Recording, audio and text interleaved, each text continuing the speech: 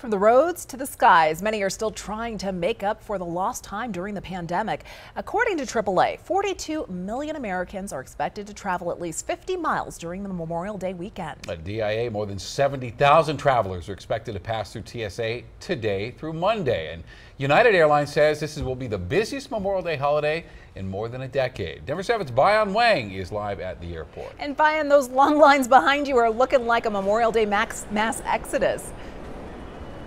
Yeah, they're saying sayonara Denver. We're out of here. We're going to spend our time somewhere else with our families for the holiday weekend. Take a look for yourself. These are the packed TSA lines. For perspective, at 3 p.m. the wait was between 10 and 15 minutes. Now we're seeing wait times exceeding 20 minutes right now. We're also talking about some issues with the flight statuses here at Denver International Airport. We're talking more than 700 delays, nearly 80 cancellations, and with the influx of people leaving, the influx of people coming here, one woman we spoke to earlier said she really hopes there's heightened security, especially at DIA, especially after what happened to her luggage just 2 weeks ago.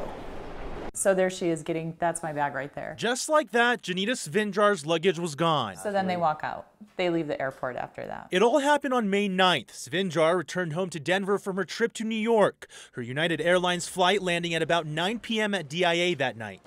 Her bag, nowhere to be found. I had over $6,000 worth of items in there. And video footage she obtained from the airport shows why. So we're looking at the carousel where the bags that the passengers who were on my flight were on. These are their bags, including mine.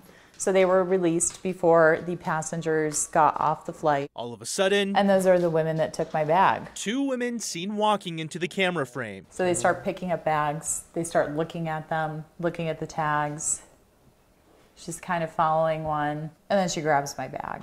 That's your bag? That's my bag. What's the bigger issue to me is that this probably happens every day. Going in depth, according to Denver police, there have been 113 reports of theft at DIA so far this year, not including auto theft. In 2022, 328 reports of theft, and in 2021, 238. They kept saying, we believe it's lost, we believe it's lost. The cameras told another story. I know it's not lost because I am looking at two women stealing it right in front of me.